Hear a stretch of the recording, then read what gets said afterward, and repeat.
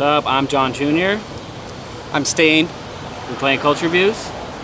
This is the Silver Bullet. Silver Bullet, man. This is the Silver Bullet. A home away from home. I actually live in this van. He does. When we're home. I have no home. I live in this. I drive a lot. I really like driving. When I grow up, I want to be a trucker and drink a lot. When I grow up, do nothing you're 30. but drive trucks and listen to rock and roll. We have a schedule for who drives because we used to all get so fucked up all the time that no one could drive. So we came up with a system, and basically we all like kind of stand around each other, and then someone yells 1, someone yells 2, someone yells 3, and then once everyone has a number, we go in order. So the first night of the tour, number 1 drives. The second night, number 2 drives, and it's always after a show because we have to go somewhere after the show, either a hotel or a homie's house or whatever. So someone always has to drive. One person has to stay sober. He never drives, so I don't have a driver's license, so yeah. So my sober day was yesterday, though. Yeah. So, you know, he sits in this seat a lot because I've sit in this seat every day on this tour. What do you call it? And the neck breaker, because there's no comfortable way to sit in this seat for That's true. a 6-hour drive, 7-hour drive. Yeah. A 2-hour drive. It's a hard seat. I listen to a lot of wrestling podcasts. I love wrestling. It's my favorite thing in the world, and there are too many podcasts out there, so it really helps to drive. It takes up a lot. I also listen to a lot of music. I listen to podcasts when people are sleeping and no one gives a shit, but if I'm driving and I gotta focus, like, I'll listen to just like some fucking Skinner or like Led Zeppelin, George Thorogood. Love me some pop punk, dude. Some Blink-182, dude. Some good shit. Dave listens to a lot of, I don't know what to call it, obscure pop, like. Well, also punk. A lot of reggae and So dub much reggae, and yeah.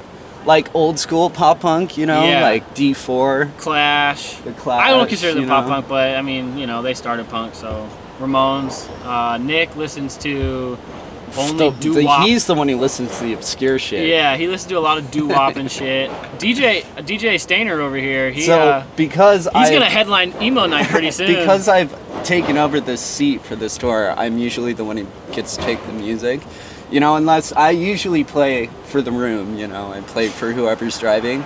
Like the other day, John was driving during the day and I put on this like country playlist that I found on Spotify, like old outlaw country, and he fucking loved it. Fucking loved it.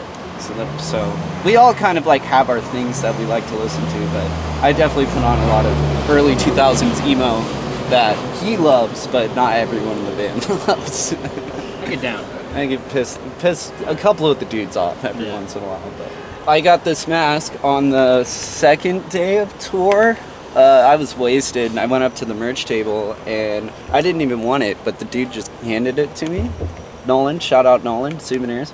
And so I came up with this. I also stole one of our own band's hats and I lost it that day, so I'm on a roll. My bucket hat, we got some drumsticks, some film, spray paint. We got graffiti remover spray because one night when I was living in it, someone tagged the side of it, Valley. And I Googled what the best remover was because I was so afraid to tell everybody that it got tagged because I knew I would be the one to have to pay for it. But found this on YouTube, super good, get it at any Home Depot. I didn't pay for it, so I don't know how much it cost, but it took it right off and didn't fuck up the finish. So, what else we got drumsticks. We got scissors. We got an OG Sparks. OG Sparks. They don't make these anymore. A hat from a band called Small Stresses that opened up the show in Detroit. Good homies. We got a lot of change over here. Oh, this is great. This is a very cute postcard. From Nebraska, Hogs and Kisses.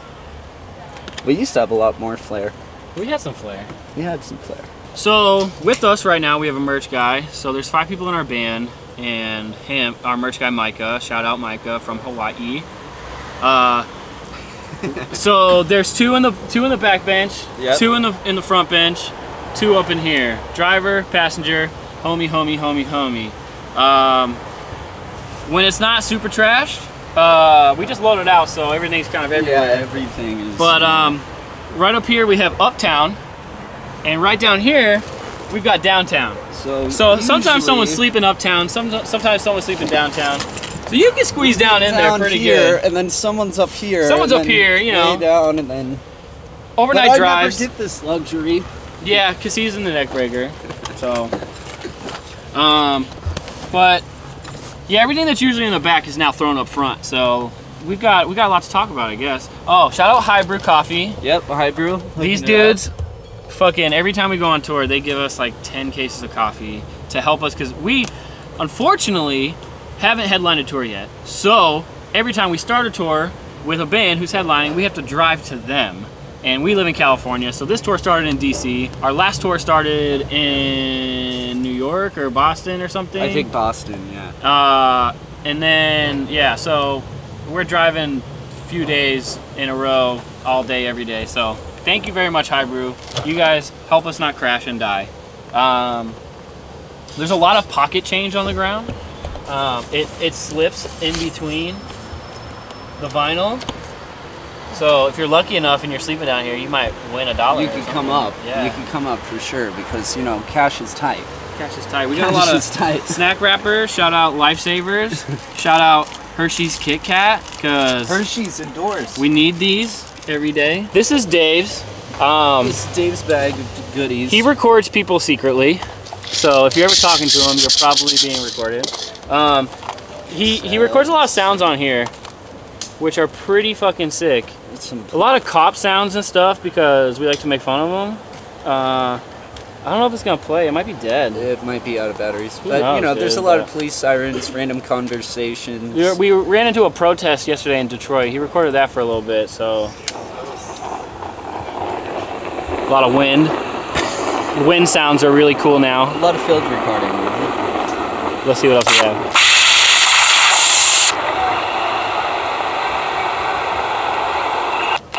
A lot of shit, you know? A lot of stuff like that. This is Dave's Maraca. He spray painted it, and he just drops it wherever he wants to, so it's a little messy.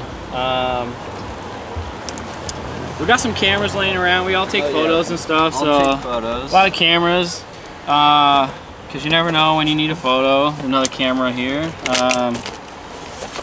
Bags and shit. Motorhead button. Shout out Motorhead. Lemmy, rest in peace. My dude. We went to go see Fiddler on a day off in Columbus, Ohio, so that was pretty rad. Shouts to them. This is John over here. This is John. We call him AJ. He's usually mad at us because we don't give a fuck and don't follow his rules.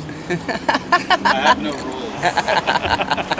He follows rules, man. He follows the rules. So, the other day in Columbus, we rented a U-Haul. Well, our homie Matt did.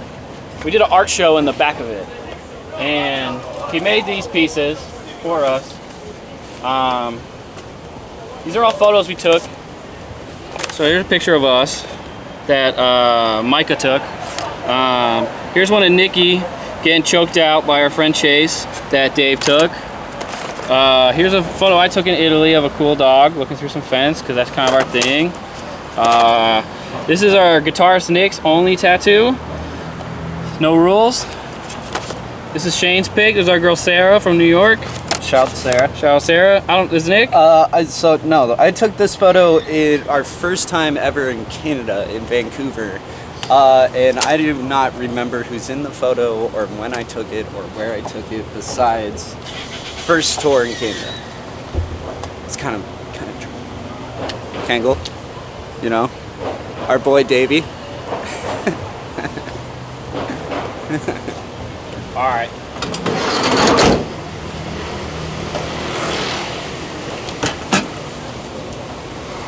So these are disgusting, dirty clothes. All from Ross, our drummer, who has no respect. This is Micah's skateboard. None of us skates, we're all posers, but he's very good, and he will convince you he's not good, but he's super good. Let's see. We got a box here full of zines that Dave made of photos of the crowd, so if you ever come to a show, you will probably get your photo taken. Lots of stickers. and stuff. Me and this dude, we usually handle the original loadout, which we use. So I'm like the Tetris guy, and he's the heavy lifter. He's my muscle, and I'm the brains and the looks. It doesn't really make sense by the way that we look, but... What are you saying? I'm big? Anyway, this fool weighs more than I do. But we've slimmed down our gear just because we realized how uncomfortable it is to just be packed in there. And when you're touring so much and for so long at a time, it just gets a little frustrating to always be around your boys constantly. So we've actually, I used to use a 4x12 combo with a head, and our other guitar player did, and we had a big ass bass cab for him. We still got the big ass bass cab, but our guitar player now plays a combo, and I just got one as well. But usually back here, you can't even see out the back. You look behind, and it's stacked like all the way to the top. Because as you can tell, we have a lot of merch boxes. Merch and stuff. It takes up a lot of room. Our bags are back here too, so you know, not a lot of room, space for a lot of stuff. And we bring spare guitars. So yeah, you gotta have spare guitars. And we're trying to prolong touring with the trailer as long as possible because I don't trust anyone who drives in our band to drive with the trailer. This is a copy of New Noise magazine. Shout out New Noise. This is us and nothing on the cover of it. This came out in... A couple months before the tour. June? June? Doesn't have a date on it. But June, I think. You can buy it online. It's very cool. Comes with a flexi of a Nothing song and a Culture Abuse song that's unreleased. Very cool. Shout out New Noise. We got a new album out. It's called Daydream. Released on Epitaph Records, the greatest record label in the world. Recorded by Carlos de la Garza. Shouts to him. Yeah, it's a good record. You should check it out. Spotify, iTunes, YouTube, Bandcamp, I think. All the good stuff. Everywhere you will ever listen to music, you will find our new record, which you should check out. 10 songs, front to back bangers. All singles. All singles. Our website is cultureabuse-uncensored.com. I guess it's a hyphen. Yeah, cultureabuse-uncensored.com. Our Instagram is Culture Abuse Fanzine. Our Twitter is Culture Abuse. We are super friendly online, and we'd love to hear from you. So hit us up, and we will most likely reply. This good guy is the king of the DM, so he will probably get back to you. The rest of us will commentate on how often he answers the DMs and how terrible my answers are for some. Yeah, but I mean, we're trying. We really are.